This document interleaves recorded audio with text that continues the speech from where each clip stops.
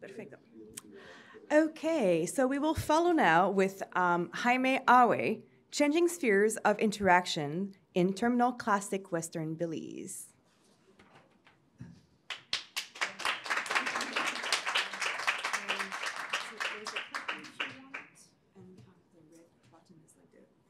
Awesome. I think I have one like these. How are you guys doing? Excellent. I want to start off by thanking a bunch of people. I brought my, just so I could remember all the names.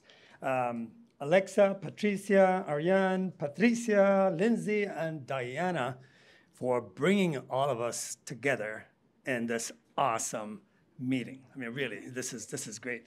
You know, I haven't been around so many Latin Americanists for quite a while, so I'm really enjoying this. If you see me hobbling around, some of us are still pendejos, even though we're way past our prime, is still playing soccer. So I got injured on Sunday. Yeah. Another pendejo actually went after me a little strongly. So, but anyway, without much ado, let me get right into this. To begin with, I know that many of you are not Mayanists. In fact, I know Ariane is. Anybody else is a Mayanist here? So we are rare in this crowd, which is good. So what I want to do is first contextualize where and when my presentation fits in Maya prehistory. And I'll be talking mostly about the Terminal Classic period.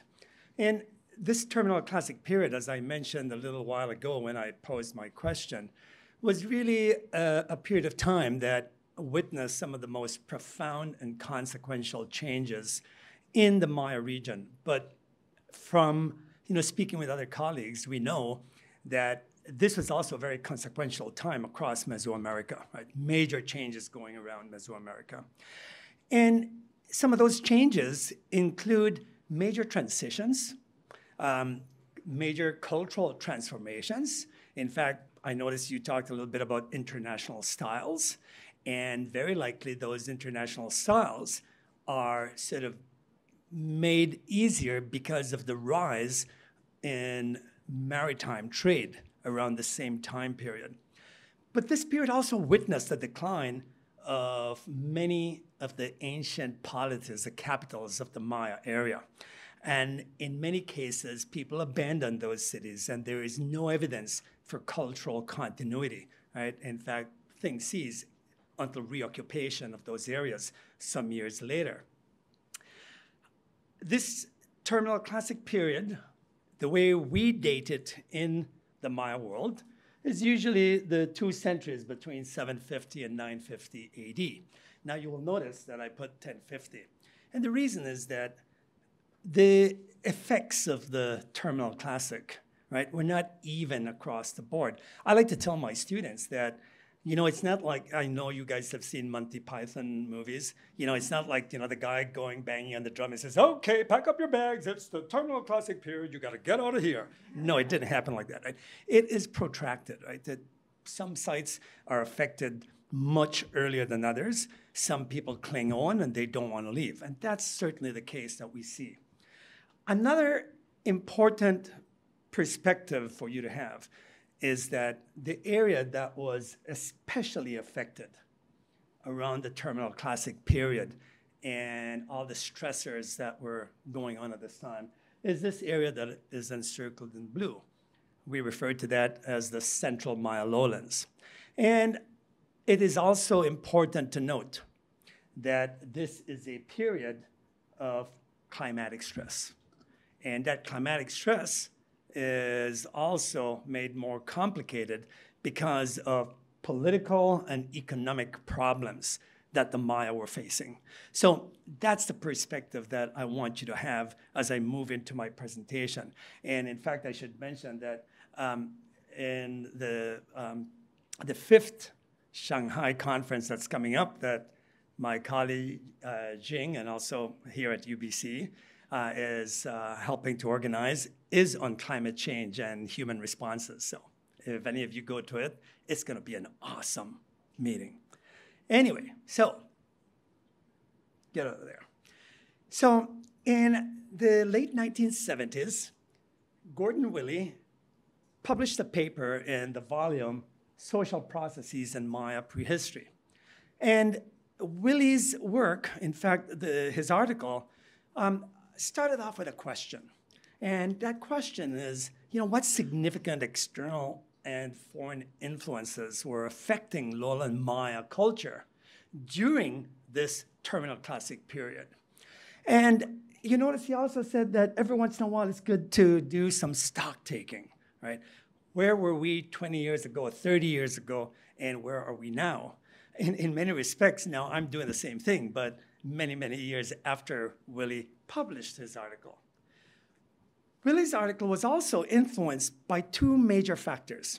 One of them is that in the 1940s, 35 years before Willie's paper, más o menos 37 years, this gentleman here, Clarence Hay, had edited with some of his colleagues this volume on the Maya and their neighbors, which to some degree is the topic of our gathering, today and tomorrow, right?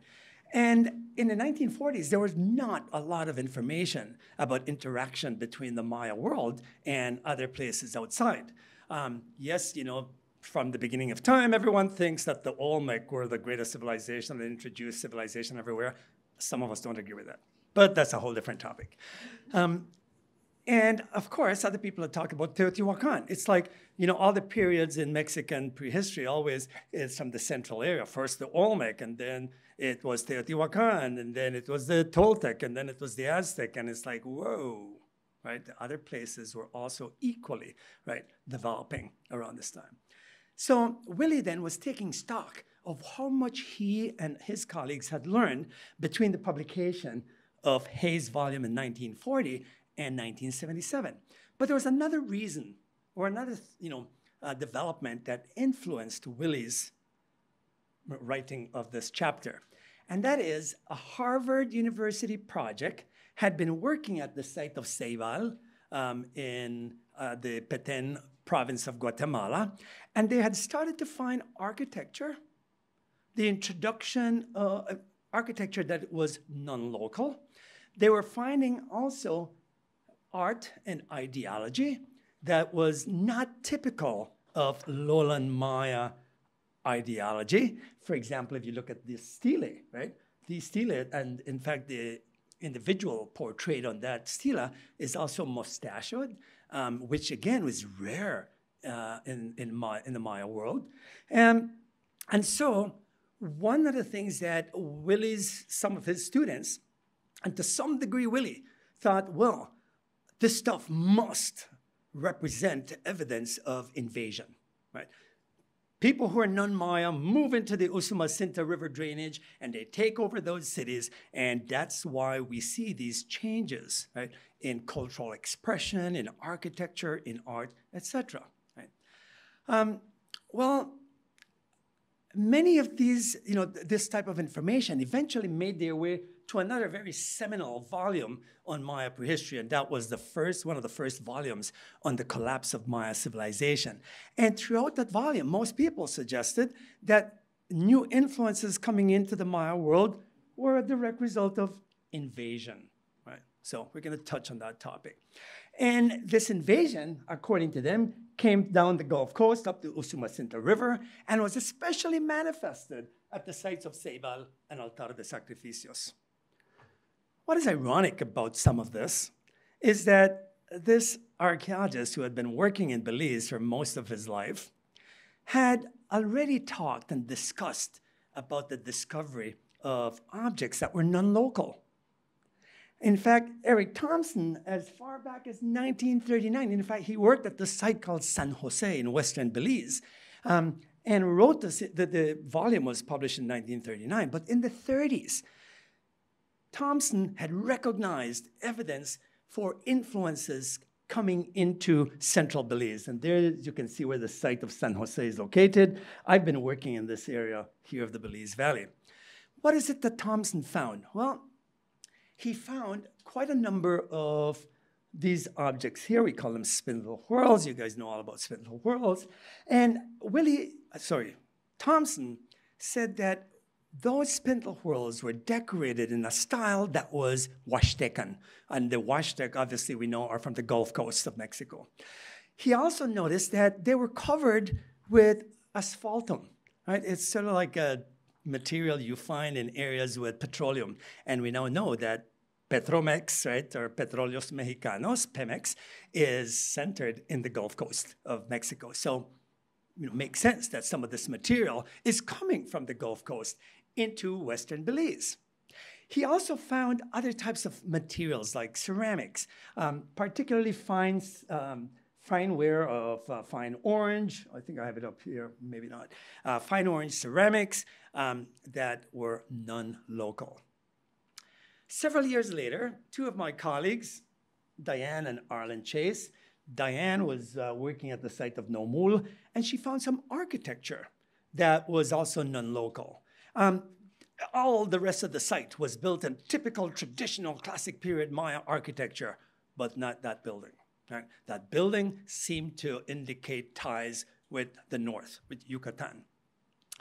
So much so that later on they said architecture is a really important cultural feature for determining relationships. Why? Because architecture is not portable. You can't pick up a building and say, I'm going to Belize and put that building there. No, it's more interaction, ideology being exchanged. So with that sort of background and that context, here's what I want to do in my presentation. I want to first, I'm going to present with new evidence since Thompson's work and since Gordon Willie's work for great interaction that took place around this critical period in Maya prehistory. After I present the data, we're going to discuss the origins and the timing of these influences, because that's critical, right? It's important to know the when, where, how, why, for you to interpret the significance of any kind of archaeological data. Thirdly, I want to examine whether these changes are related with any specific changes in the social, political, economic, and environmental systems around this time. So get ready for a lot of data. Now, I'm going to focus, like I said, in Western Belize, that area right on the border with Guatemala, because this is the area that I've been doing my research since the last 500 years. Limping around today, it does feel like 500 years. So I'm also going to look at various types of data, right? We're going to start off looking at architecture. As I said, architecture, great, right? Great evidence for determining culture change, cultural interaction, etc. And I already said that because that's the quote from the Chases that, like I said, architecture is non-portable. So really good evidence. So let's get right into it. Since 2000, I've been doing some research at a site called Xunantunich. It's one of the bigger sites in Western Belize. And in fact, most of the site is in Belize, and then some of the settlement extends into Guatemala. And no, we're not going to take Melchor de Mencos yet, so that we can claim it. I'm kidding. But anyway, so when I was excavating at Xunantunich, right, we noticed that the ball court 1, was in a style that was atypical. No Western Belize ball court is in this shape, right? We have a shape and it's standard and it goes from pre-classic times right up to terminal classic period, except for the structure. And what was even more significant is that when we were excavating right there by the base, we found this section and that piece of a ball court ring.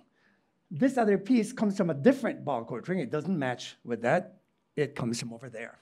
Now, where is it that we have ball courts with ball court rings? Not in the central, well, we don't have one, right? But it's not common in the central Maya lowlands. It is very typical of the architecture of the Yucatan, especially the Puc region of Yucatan. And one of the classic examples of this is the site of Uxmal. This is the great ball court at Uxmal. And you notice, right, it goes up in the talus and then straight, and then there is the ball court marker, right? And it's tenoned inside the building. So if you go to the east, this is another example of one of these ball courts with the tenon ring from the site of Coba in Quintana Roo. Now, when we found this, I go, holy cow, is Xunantunich unique in the sense that it is the only ball court in the central lowlands with ball court marker? Well, I was a little disappointed because we're not the only ones. But I was really happy because it showed, right, that this interaction was not singular. And in fact, a ball court marker at the site of Naranjo even had, some hieroglyphic inscriptions on it, which, by the way, it mentions that it's the ball court. Well, another site not too far away, site of Xultun, also has one of these rings. Now, like I said, when we looked at the architecture of our ball court with that from other sites across Mesoamerica, here's what we see. So here is the reconstruction or the section plan of our ball court at Xunantunich. Here's the one from Chichen Itza. Well, the one at Chichen, if you've been there, and I'm sure many of you have, is massive, right? But if we go up here, look at Uxmal, right? Look, Xochicalco, which is not Maya, right? It's towards central Mexico. It also has ball court rings, showing that these interactions are going in various directions, right? Not just in one. Here again, you can see Copan. Copan doesn't have the ball court rings. It has some macaw parrot heads on it. So again, regional differences in architecture. Well, about 4 years ago, one of my colleagues who works at the site of Buena Vista, which is about 3 kilometers from Xunantunich, calls me up and said, Jaime, you won't believe what we just found. We found an hacha. Now, hacha is a ball game playing paraphernalia. Right? And it is typical of ball courts at places along the Gulf Coast, especially at the site of El Tajín. And again, El Tajín is as Maya as I am Scottish. Right? No connection there. So, and my colleagues who found this, when they started to do their research, they found that other people had found manoplas. Manoplas, it's like it translates from Spanish to English like a mitt, right? Or what you call this thing that people who like to fight, what? Not the boxing glove. But anyway, it's something that you put in your hand and what? Yeah. So we know that it's likely that some of these materials were sometimes used when people play the ball game. And as I said, they are very common in the Gulf Coast, especially at the site of El Tajín. Now, other forms of architecture that we started to find. Here's the Castillo. I had excavated the front of this in between 2001 and 2002, and then we conserved it. And then I started this other big conservation project in about 2015. One of the first buildings that I excavated was this little structure that I had assumed may have been a residence or maybe a special function structure.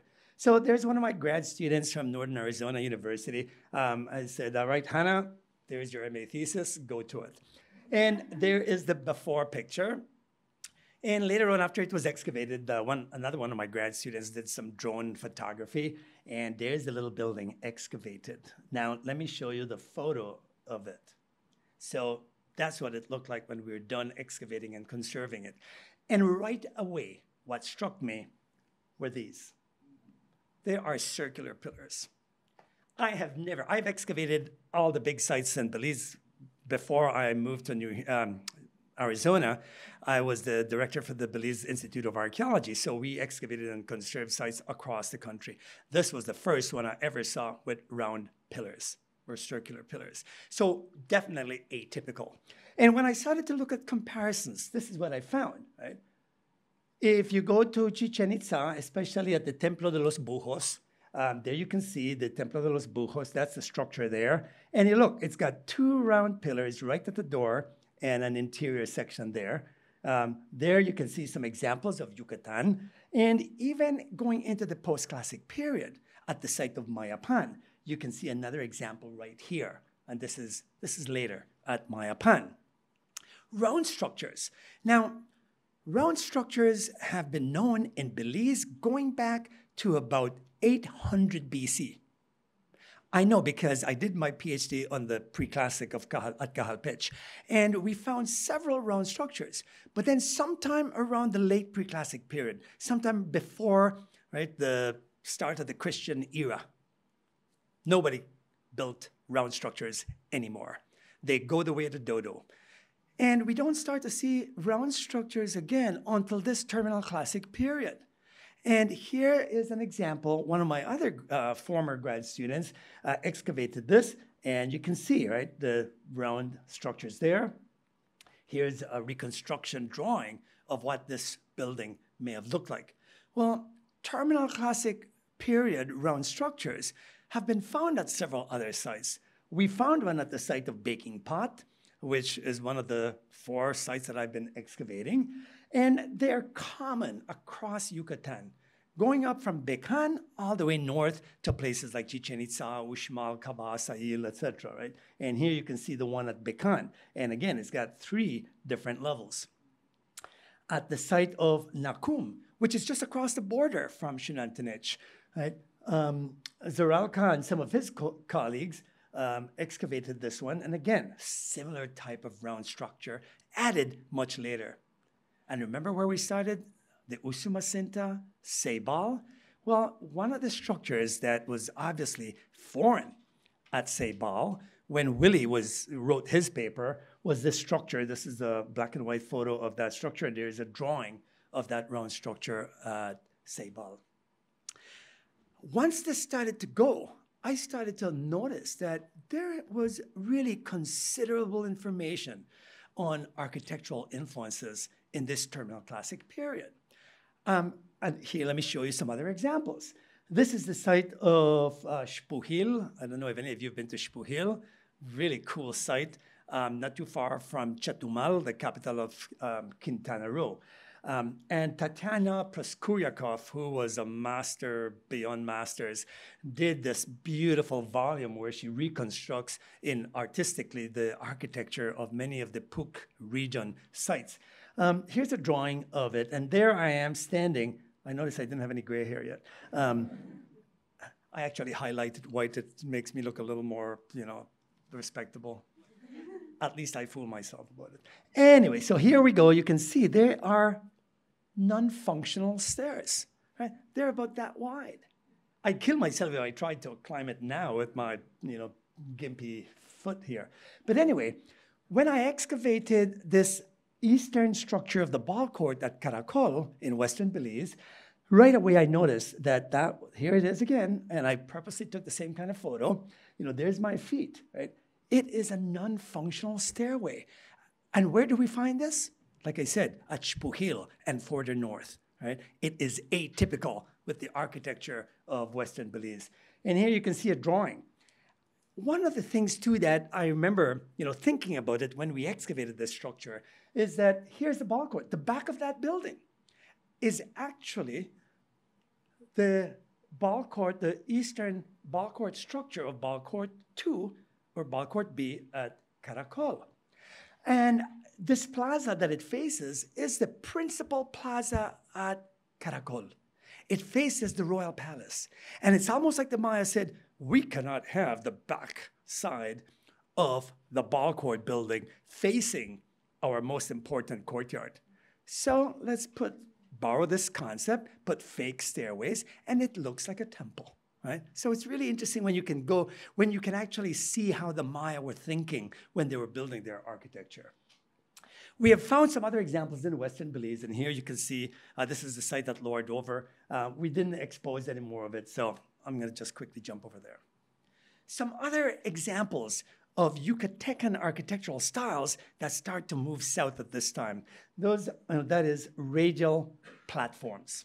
Some people call it dance platforms. And so here you can see one by the governor's residence or palace at the site of Uxmal. And there's a close-up of it. You can see these little radial platforms, generally but not always, have steps on the 4 sides of it. This is one at the site of Palenque, right? Same idea, same concept, right? Stairs on the 4 sides. And there's a close-up of the one from Palenque. It continues into the post-classic. This is the site of Mayapan again. So it starts up in the Puk region and then gradually starts to work its way across. Well, we found a couple of them in Western Belize. Here you can see one at this site called the Benke site. Unfortunately, a bulldozer had been moving into this area, so we came in and stopped it. They were going to develop it for residences, and we said, right, that's an archaeological site. So we finished excavating it, but nonetheless, it is the same, right, same concept. At the site of Lubantun, look at the radial platform at the center of that courtyard. Added later, right, after the site had been going. This is just a drawing of that site core at Lubantun and a close-up of the building. One more architectural feature, and then we're going to jump on to some other types of, how are we doing there with time? 25. I have 25 minutes? You have 10. All right. Albaradas, right? If you've been to the Yucatan, you will have seen albaradas, right? These are these property walls that they extend all over the place. In fact, here you can see some examples. They are still being constructed in Yucatan to demarcate, right, private space or family space. Well, we find some of them in Western Belize. And for some reason or the other, most of my colleagues in the past, they find walls, and guess what the explanation is? Warfare, right? It's like, give me a break. You got to be a little more, you got to tease out this data a little bit better. And don't jump to very simple explanations. So there you can see this low wall that I think is an albarada. Well, walls were made for different purposes. Here's a LiDAR image of a site called Lower Barton Creek that one of my grad students did for their MA thesis. And look at this wall. It is purposely built to direct the flow of traffic right through the ball court and into the main courtyard. Right? So walls are not just defensive, right? Sometimes they used to, in fact, we do them today on highways, right, to direct traffic. At Caracol, there's a wall going around there, and that can't be defensive. I mean, how much would it protect the rest of the downtown part of Caracol? Very little. So again, very likely an albarada. Artifacts, I already mentioned the discovery of spindle whorls painted with asphaltum that Eric Thompson found at San Jose, and we talked about the achas. Well, just like Thompson had found ceramic vessels that were what he called slateware, so have we at some of the other sites in Western Belize. We also have found evidence of the use of Maya blue. Now, Maya blue starts up much earlier, but we know from recent studies that there's only one source of production for Maya blue, and that is around this village called Sacalum in Yucatan, northwestern Yucatan, from Merida to Campeche, right? So again, we know the source of some of this material. I took this photo. These are different imitation slateware from Belize, and I took this photo at the Museo Nacional in Mexico City, and you can see it was dark, but you can see it's more like the color that we see there. Fine orange pottery. Now, this stuff comes in from the west, comes down the Usumacinta River, and is introduced from there. You notice what we're seeing here, right? There are different trajectories from which some of these influences are coming from. It's not just, from one area. Another really cool discovery that we made was this quadruple flute at the site of Baking Pot. Here's a drawing of it. And since I had been to the Museo in Mexico, I remember seeing a big display of musical instruments, especially flutes and quadruple flutes. And look at that one. That's the one from Belize. I mean, it looks very much alike, right? And these are typically from the Veracruz or the Gulf Coastal area, but of course, Terminal Classic. What about other parts of, the Americas? Well, about 10 years ago, I started to notice that at some of our sites in Western Belize, there were these esferas, as they're called in Costa Rica. And Costa Rica has esferas, or big stone balls, that go from this big to bigger than the roof of this building here. And we still can't figure out what their purpose or function was. Well, we have them in Belize too. So again, is this suggesting contexts, interaction, introduction of concepts and ideas from Lower Central America? There you can see two more at the site we excavated of the Macal River. And there are a bunch of them. I've now started to record them, and hopefully one of my grad students is going to write a thesis on this. along with some of these lower Central America or even upper Central American contacts, obviously the introduction of plum bait, which is produced somewhere between Guatemala and El Salvador, that region there, and it starts to show up around this time.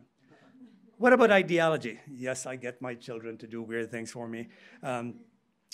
Well, we also have evidence of, right, the adoption of ideological symbols that are non-Maya around this terminal classic period. And elsewhere, I've argued, it's like, you know what, Chuck's just not doing it for us during times of drought, so hey, let's try somebody else's rain god, right? And we start to see evidence of the use of the Mexican storm god that people call Tlaloc.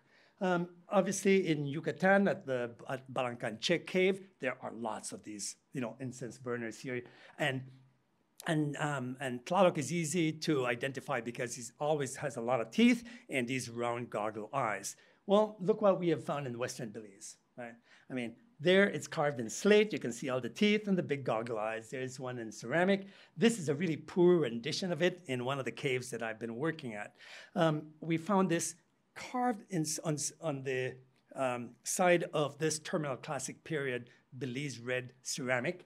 And one of my colleagues said, hey, you should take a look at this pot that was found at Escuintla, Guatemala. And look at the little Tlalocs, right? And the big Tlaloc, and that's our potsherd in Belize. Now, like I said, Tlaloc is not a Maya concept, right? It comes from central Mexico first, and then down to Veracruz and down to the Yucatan. At the site of Caracol, again, flanking structure B5 are two big masks. And here you can see, again, lots of teeth, big round goggle eyes on the stucco decoration of this site. This we found in a cave. And here you can see that's the Mexican year sign. It's a stylized version of it. But hey, the concept's introduced. You don't have to expect to find it exactly identical to what we see. We also start to find patoli boards and pecked crosses. Right? Some of these pecked crosses go back in time all the way to Teotihuacan in the early Classic period, but become more common in central Mexico during the Terminal Classic. And at the site of Xunantunich, we have found several of these. There you can see a drawing in this building, on the floor of the buildings. Well, at some sites, they're even carved on stele. Here is a stele from southern Belize. You can see the patoli, and this one's from Ceibal. Almost identical, right, in this case. Now, along with this ideology comes in a lot of other concepts.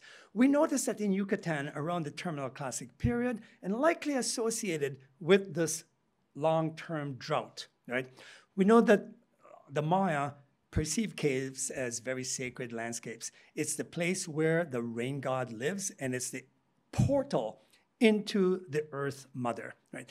And so even today, there's a ceremony called the Chachak ceremony that's conducted in Yucatan, where before the planting season, you go to petition the rain god to come out and make rain so your corn will grow, and also to petition the earth spirits for a good harvest. So we start to see intensified use and ritual activity in caves coinciding with this period of long-term drought. Some of my work at the site, Aktun Tunichil Muknal, Cave of the Stone Sepulchre, and by the way, I'll have a couple of slides here with human remains if anyone is affected by that. I can just jump past those, so, right. So we find a lot of evidence of right, increasing use of caves, especially for rituals associated with rain. And let me show you a couple slides. It's not just more offerings being taken in, right, for this concept of reciprocity. If you feed the gods, they will feed you. Well, eventually we also start to see an increase in child sacrifice.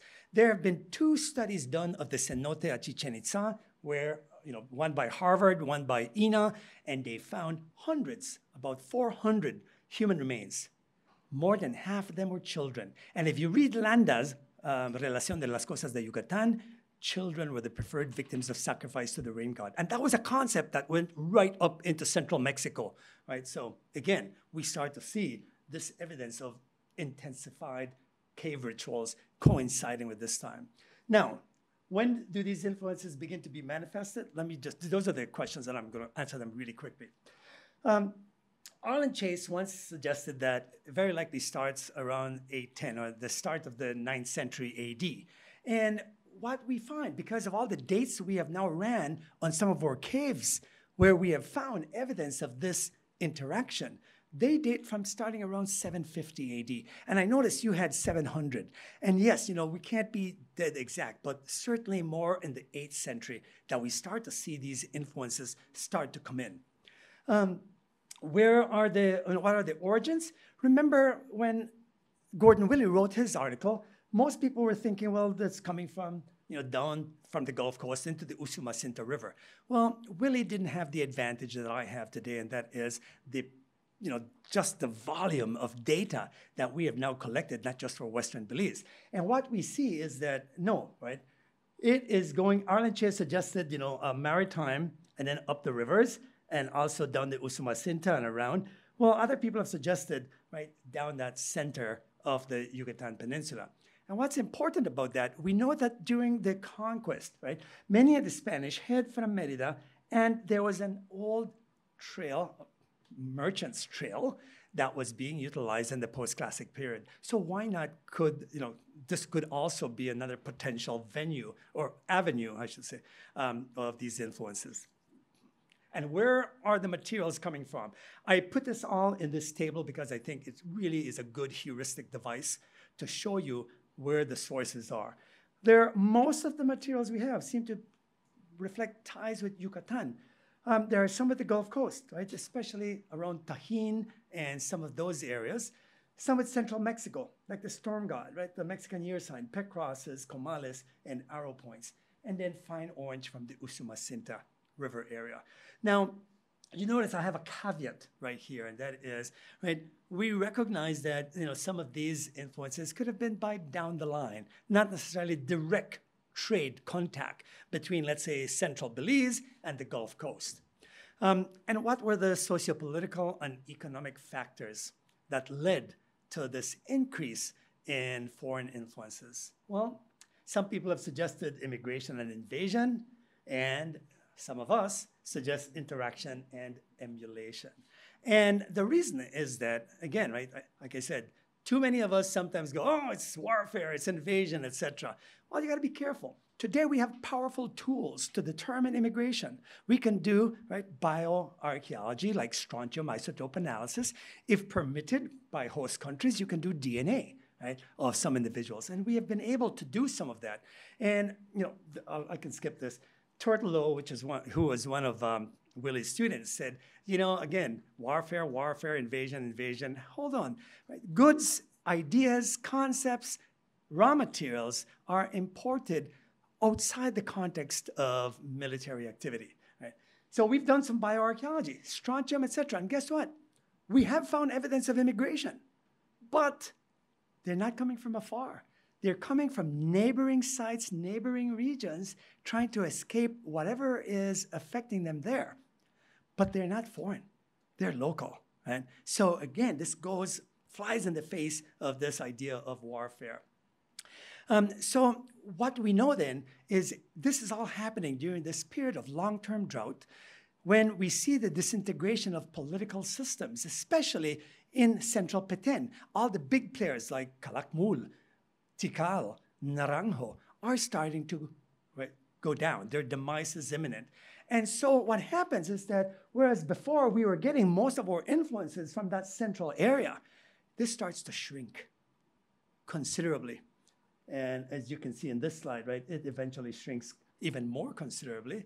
And so it leaves this void and essentially setting the stage for new influences coming along the coast, coming directly from there, and also from the west. And we know that this is a period of increased maritime trade. So I want to end with just this one observation here. If you read any book on the Maya, people have been touting Teotihuacan's role in establishing civilization in the Maya world. And I think that it has been going on for a little too long. And why? Because when we compare Teotihuacano's influences in the early classic in the Maya area to the influences I just shared with you, they pale in comparison. they pale in comparison. And Teotihuacan's influence is mostly seen, it's very elite-centric. Whereas these influences cross-cut, right, societal bounds. So much more important. Today, we still have some external influences coming into the central Maya lowlands. And I saw it firsthand as I was driving one day from Flores Petén back to the border with Belize. And if you look at the back of the truck, there's Tikal and Tecate. Tecate is as Guatemalan, as I said, as I am Scottish. Thank you. Did I go over? So we have 5 minutes for questions before the break. 5 minutos para preguntas antes de la pausa para té y café. Sí, señor, dime. Un momentito. Thank you, Jaime. I think it's an incredible presentation.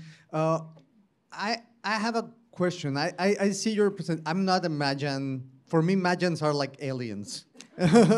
You know, in Mexico, in Central Mexican archaeology. And the thing is, I saw like 2 different pulses from Central Mexico because we saw the same going from Central Mexico to West Mexico and Northwest Mexico. One, it's like in 600, 700, as you said, when Teotihuacan collapsed and everything happens, and Tajín have all this influence, and there's a lot of now very important works about asphaltum and things like that going on over there in Veracruz. As you see, I'm shocked about your presentation on this. But also the storm god and everything came from a different pulse in early post-classic. So you can see those differences in your sites, like there's like a kind of a 2 different pulses that came into the Mayan area, or you see it like a single thing, like a continue? No, you're right. There are 2 pulses. One in the, towards the end of the early classic, coming from central Mexico, probably out of Teotihuacan. And that's where we see, for example, some talud tablero architecture. Exactly. But it's really limited. Talud tablero architecture has been found at Tikal, a couple of the buildings there. They have been found at, I think, not Uxmal, at Huaxactún a little bit. But it's very limited, right? And there's also one at in Copan, right? And that's early classic. And then you have the other pulse, which is very late. Now, you said post-classic, but we're seeing it much earlier. Many of the caves that I just showed and some of the sites, we have no evidence of early post-classic whatsoever. So the pulse, that's why I said, Arlen Chase originally suggested that maybe the 9th century, right? And our data is now pushing it a little earlier, around the 8th century, around 750 AD. Well, we need to talk more about that, definitely. Yeah, because we are seeing the same things happens in other parts of Mesoamerica. Mm-hmm.